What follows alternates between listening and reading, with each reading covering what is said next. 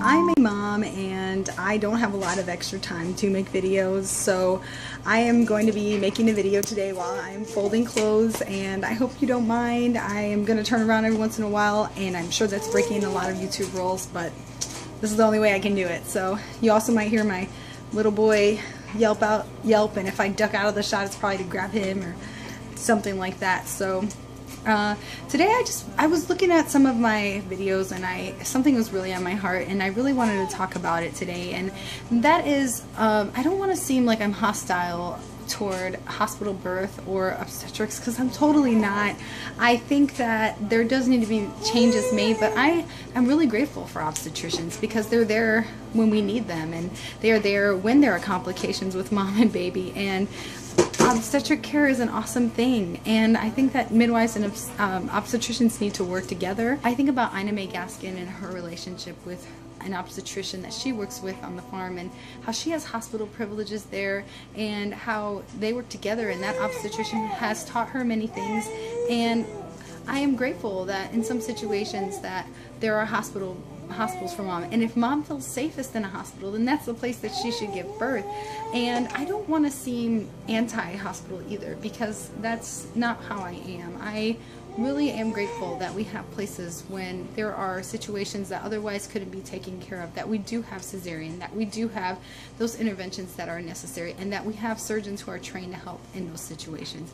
I've actually had conversations with some moms where those interventions were necessary, and when I'm talking about interventions, I'm talking about things like Pitocin, epidurals, cesarean, any kind of augmented labor.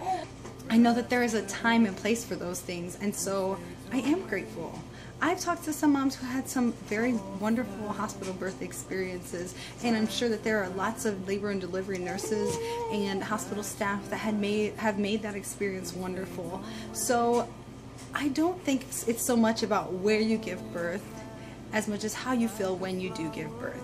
And if you feel safest at home, that's where you should give birth. And if you feel safest in the hospital, that's where you should give birth. And at a birthing center, that's where you should give birth. And I think there always needs to be a plan in place if you do need transfer to a hospital, and become aware of who your obstetrician would be in the circumstance that you need their care. I don't want to come across as anti-hospital. I told you about a couple of conversations I've had with moms. And look at me, I said I was going to fold clothes, and I'm not. So I'm going to grab a piece of clothing over here and fold it as I talk to you.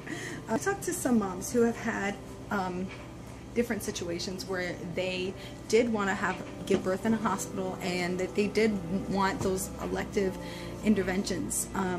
A couple of things that I want to talk about are sexual abuse, and when interventions such as epidural would help with that, and also with I've known a mom who has had a serious anxiety when it comes to her body, and a legitimate fear and paranoia of giving birth that would stop her from enjoying her experience, and she was taking medication for anxiety. So I don't know if she had someone to help her at the time to help her overcome her fear. She did say she was seeing a psychologist or therapist that had told her that she should take some classes that would help her face the fear of vaginal birth, and they would have her watch videos, and that truly terrified her, and she had a lifelong battle with anxiety and an anxiety disorder. And so she decided, she talked to her doctor, and she said, you know, I know I might sound crazy, but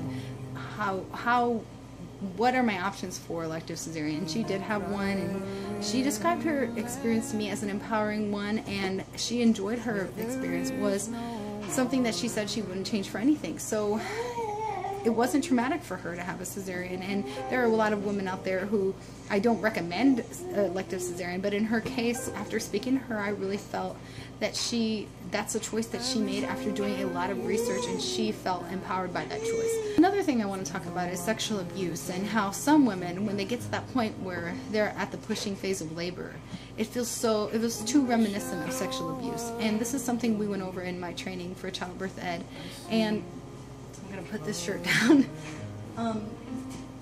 and how during the pushing phase, that uncontrolled sensation down in that region of the body felt reminiscent of an attack that they'd had, and the epidural was a good tool that was used to help her to feel at peace with what was happening to her body, helped her through the pushing phase, and helped her to have a peaceful birth experience.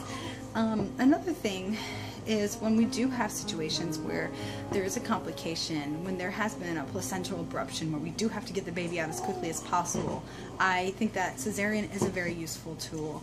And one thing I didn't mention is high-risk moms and mothers who do need care throughout their pregnancy at a hospital with obstetricians who have expertise in certain diseases or disorders.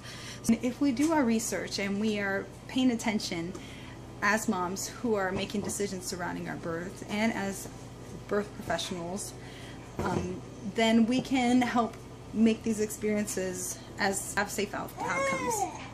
Obstetricians are not the bad guys, and I don't want to come across that way.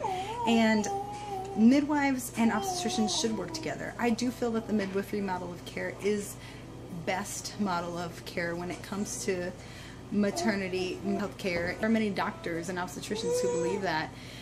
I've heard some people say MD, midwife in disguise, if they were an obstetrician.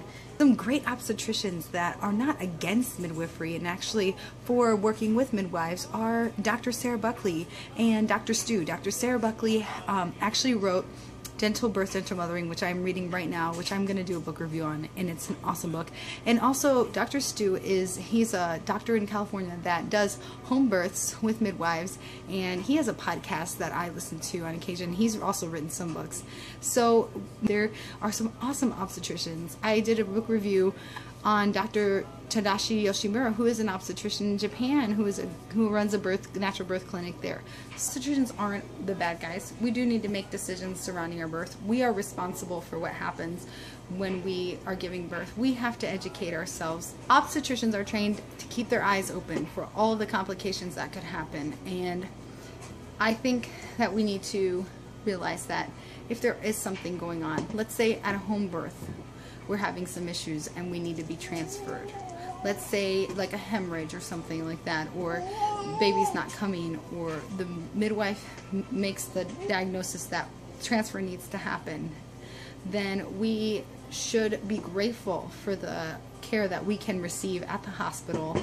So that's just something I wanted to address. It's just something I wanted to get off of my chest before I went forward with making any more book reviews or talking anymore.